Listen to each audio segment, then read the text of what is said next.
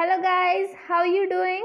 Hope you all are absolutely safe and healthy, and in this video we are going to learn about modes of transmission of pathogen, that is how a pathogen enters into the body of host.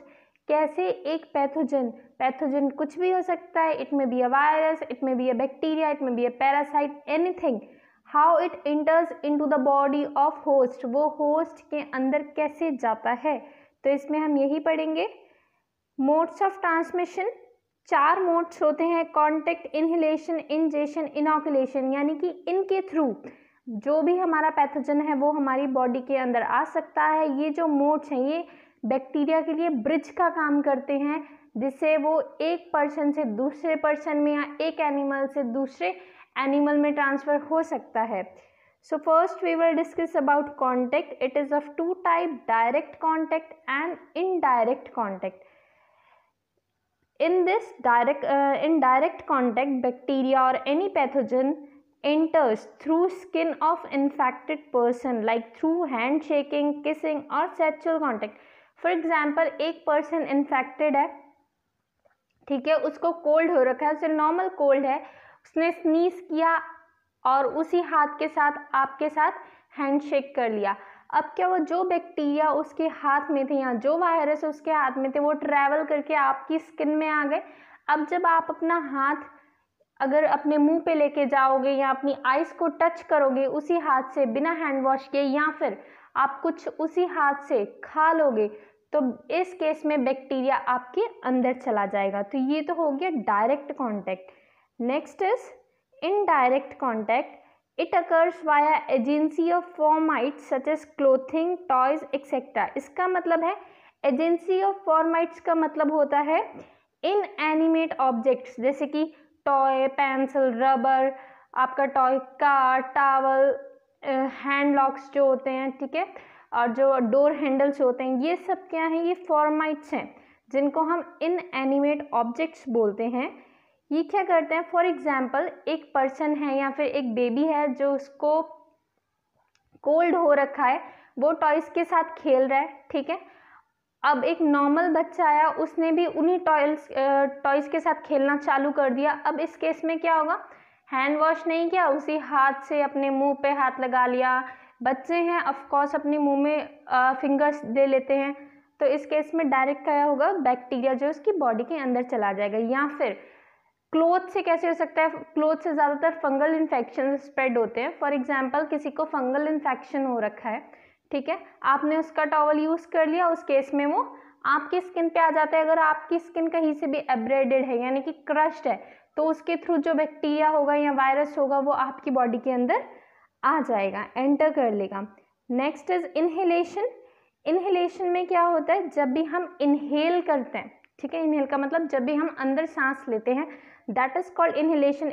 अब इस case में कैसे bacteria आ रहा है, for example एक infected person था, ठीक है, उसको स्नीज हो रखा है, कफ हो रखा है, उसको एकदम उसने छींका यानी कि उसने स्नीज किया, आप उसके पास ही खड़े हैं, आप उसके बहुत पास खड़े हैं, कुछ ड्रॉपलेट्स जो हैवी होते हैं वो नीचे गिर जाते हैं, पर कुछ ड्रॉपलेट्स जो लाइट वेट के होते हैं वो हवा में इवोपरेट कर जाते हैं और आसपास के एरिया में, सराउंडिंग एरिया में या एनवायरनमेंट में फैल जाते हैं.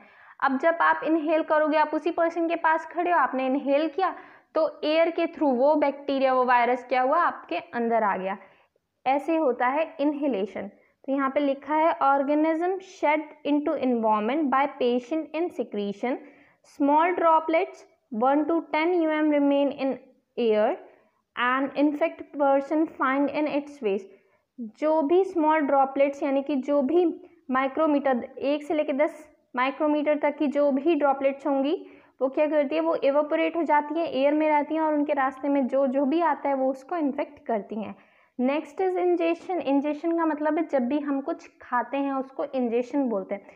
Acquired by ingestion of contaminated food and drink. अब आपको कोई भी डिसीज कैसे होती है, इंजेशन के थ्रू. जब हम कुछ भी कंटामिनेटेड खाते हैं यानी कि खराब खाना खाते हैं, ठीक है, अनहेल्दी खाना खाते हैं, तो उस केस में जो होता है बैक्टीरिया डायरेक्टली हमारे अंदर चला जाता है और आराम से क्या करता है, डिसीज कॉज करता है. फॉर एग्जांपल आजकल एक पैंडेमिक चल रहा है जिसको हम बोलते हैं corona virus, right.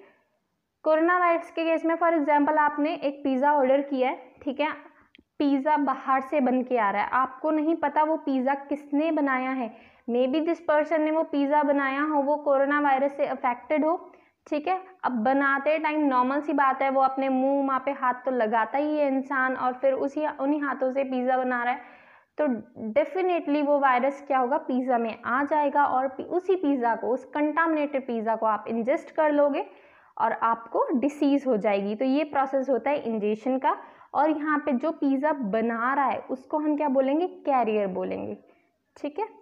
Next is इनॉकुलेशन। इनॉकुलेशन में क्या होता है, जब हमारी बॉडी में कोई भी चीज़ इंजेक्ट की जाती है, जैसे हम इंजेक्शन से क्या करते हैं, जो भी फ्लूइड होता है वो हमारी बॉडी में लगा देते हैं, इसको बोलते हैं इनॉकुलेट करना, ठीक है।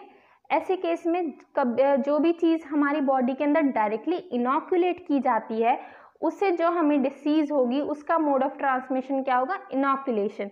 Direct इनॉकुलेशन of pathogen into the tissue of host, for example rabies virus इनॉकुलेटेड bye bite of dog. अगर आपको कोई भी डॉग काटता है, आपको पता है डॉग्स जो होते हैं वो कैरियर्स होते हैं रेबीज वायरस के, जब वो आपको काटेंगे तो उनके मुंह में जितना भी रेबीज वायरस होगा वो जहाँ पे भी आपको काट रहे हैं वहाँ पे इनॉक्यूलेट हो जाएगा और आपको डिसीज कॉज करेगा। इस मोड को हम इनॉकुलेशन कहते हैं। या फिर जैसे ब्लड ट्रांसफ्यूजन में हम क्या करें, ब्लड को एक पर्सन के अंदर इनॉक्यूलेट कर रहे हैं, इस केस में भी क्या होता है, डिसीज हो जाती है।